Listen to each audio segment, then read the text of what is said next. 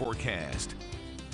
Hard to believe 18 days till Christmas, so naturally this weekend's going to be one of those busy shopping weekends, and so far, so good with the weather, Kristina. Who's counting though, right, Mark? 18 days. All right, Mr. Christmas. I love that though. Yeah, Isn't who doesn't? busy? Yeah, right. That's very true. Hey, did you get those decorations up, by the way? I'm going to try tomorrow. That seems fair. You know what? It's a better day. I've been paying attention to your forecast.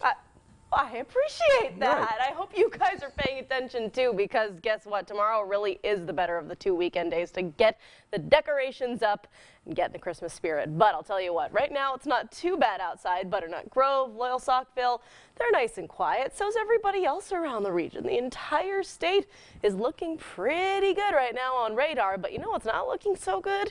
The temperatures. Oh yeah, really nice influx of cold air out of the northwest has sent temperatures spiraling. You can see compared to this time yesterday, we're considerably colder. 10 degrees colder in Williamsport, 15 degrees colder in Selinsgrove, 12 in Mount Pocono, even Allentown, 13 degrees colder. Now the actual temperatures themselves look a little something like this. The warmest spots in the upper 20s, the coldest spots a little bit closer to that big 20, or little 20, I should say. It's going to be pretty cold overnight tonight as well.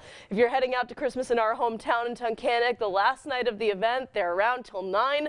Right now in Tunkhannock, it's about 24 degrees, so you can still have a lot of fun. Just make sure you're bundled up like Santa Claus if you are heading out there, to say the least. Oof, here's a look at our lows over the next couple of hours. We drift down into the upper teens, and most of us end up right in this range between the upper teens and the low 20s. Either way you swing it, it's pretty darn cold. But we get a little warmer tomorrow. Here's the deal. So low pressure left us yesterday. High pressure came in. It brought some of that colder air, but now Pennsylvania's getting a little switcheroo here with the wind direction. You can see these red arrows from the south. Those are going to start moving our way once we get to tomorrow. So we get that warmer air, that warmer flow from the southwest.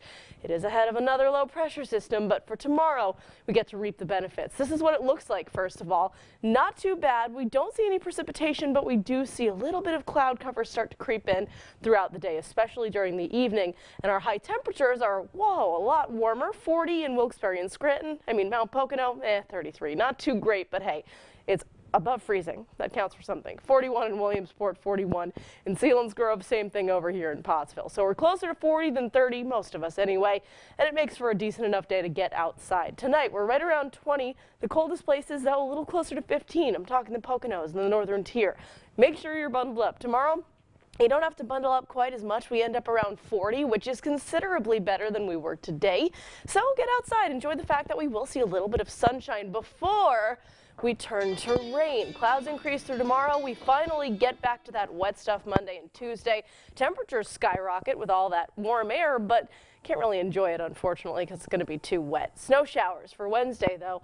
Few here and there, nothing too crazy overall. We get some sunshine Thursday and Friday, and then it looks like a little wintry mix just in time for next weekend, something we're keeping an eye on. Download the Eyewitness weather app. That way, whether it's cold, warm, wet, or dry, you'll always have all the details. Penguins like wintry mixes. They do. Yeah, I'm not a big fan myself. No, No. But I like penguins. No, and I tell you what I do love. What's that? Forecast tomorrow. I do what I can. Daddy's you know what? got some decorating to do.